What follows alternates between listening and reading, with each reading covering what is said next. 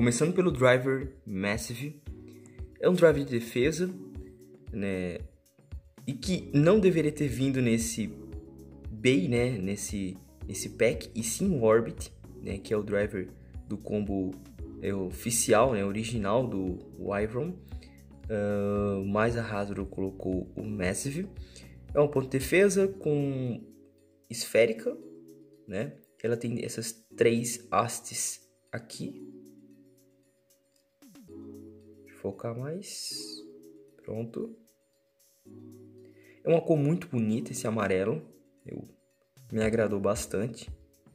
Eu percebi que a molinha desse driver não é tão forte não. Então, a molinha é bem fraca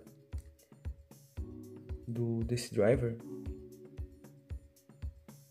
Então esse é o driver Massive que vem no pack do Wyvron W2 nesse Recolor. O disc de forja é o vertical.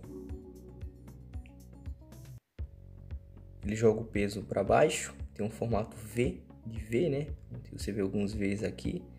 E tem essas entradas de ar, né, que ajudam na aerodinâmica do Beyblade. Eu estava muito afim, né, de ter esse disco na coleção, pois eu tenho um combo.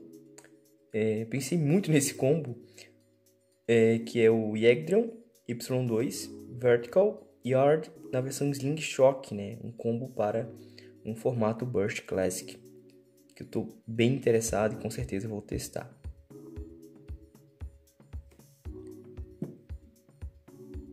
Por fim, temos a camada de energia, que é o Wyvron W2.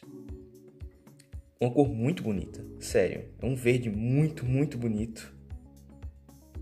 Ele tem 8 pontos de impacto, 4 em plástico transparente, 4 em plástico colorido.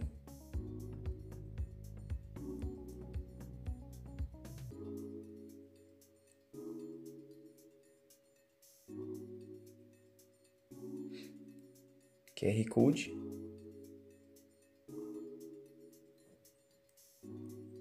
Mais uma vez a cor me agradou bastante.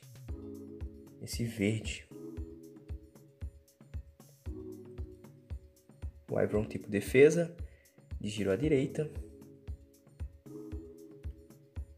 Lembro muito da frase do Wakiya falando para o Valt no anime, né? Wyvron é o bey mais forte do universo. Ou do mundo, né? Acho que foi isso que ele falou ao Valt no torneio distrital. Então tá aqui.